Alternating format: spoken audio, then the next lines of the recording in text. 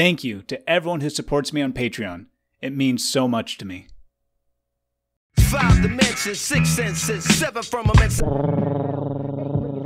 Alright, I'm gonna text Mom, tell her we're on our way. How? Oh, just using my cell phone. I can send her a message. How? So I lost my freaking gourd the other day because I realized the suspension of disbelief we use when watching movies like Harry Potter, alright, so brooms fly, or superhero movies, okay, he becomes green when he's angry, got it, we use on our own lives every day.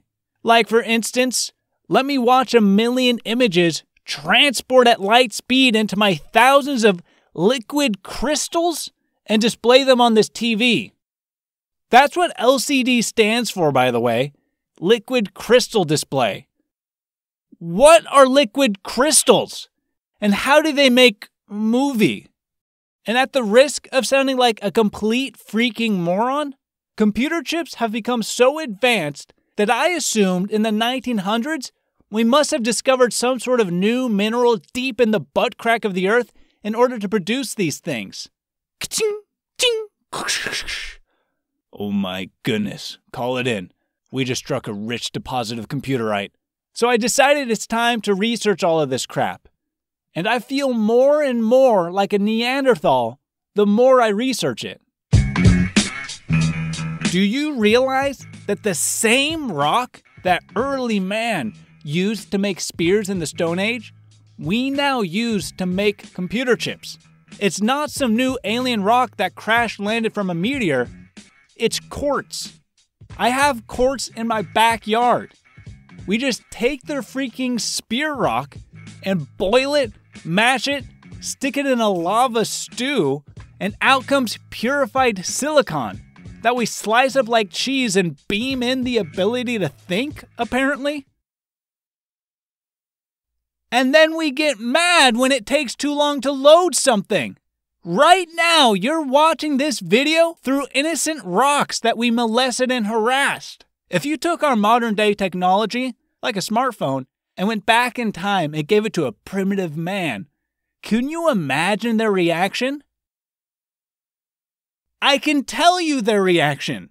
After 3 hours, they would be complaining that the 5G is too slow, there's too many apps, and the battery life should be even longer. Aside from him not wearing a Cotopaxi jacket, he would be indistinguishable from the rest of us entitled Neanderthals. Because here's my theory. We like to think we've evolved far beyond the early man, that the spear chuckers in the Stone Age is a bygone era we look back on like, I can't believe eons ago we were so primitive and simple-minded. We are now so advanced and civilized. Okay, no. We're all still just as dumb as this guy banging a rock on another rock. Sure, we have a lot of technology, but none of us could recreate it ourselves or even know how it works on a fundamental level. Based on my research, from what I can tell, there have been about 19 actually smart people throughout history, and the rest of us cavemen have just been riding on their coattails. Arrowhead, they killed all the cavemen. If we had truly evolved past the primitive man, then these new concepts and technologies that we rely on and use every day should be intuitive and intrinsically understood in our very DNA.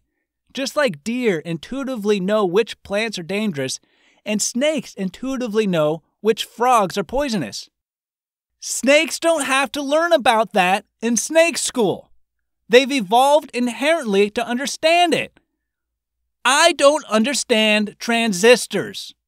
Why are protons positively charged and electrons negatively charged? What does that even mean? I am the spear chucker. And I know some of you watching would like to think you're part of the 19 smart people I mentioned, and you'll comment something like, actually, it's all quite simple, dear boy. It's all just atoms and reactions when you get to the root of it. No! You're all just spear chuckers in denial. If we took a busload of all of you who think you're smart and dropped you off on an island, it wouldn't be like, all right, team, I'll go churn cement and make some roads. You guys go find rocks to make computers. Let's make some technology, everyone. On 3. 1, 2, 3. We're evolved! Here's how it would go. Despite all of you growing up and constantly being around technology, when you're wandering the island and come across a rock, I can tell you what you're not going to do. You're not about to make a computer out of that thing. You would take that rock and you would put it on a long stick, and don't act like you wouldn't. Yes, you would. What is that behind your back? What are you hiding? Show me. Show me. Uh-oh, there's gray clouds. It started drizzling. Don't want to get those Cotopaxies wet. Where are you going to go? Yeah, that's right. Find a cave for shelter, you cavemen. Because despite how advanced our civilization may have become, with our smartphones and computers, we're all just spear chuckers at heart. Is spear chuckers a racist term? Oops. We need to admit there is a problem at this stage. Things are happening we do not know. The conspiracy theorist is in his right boat.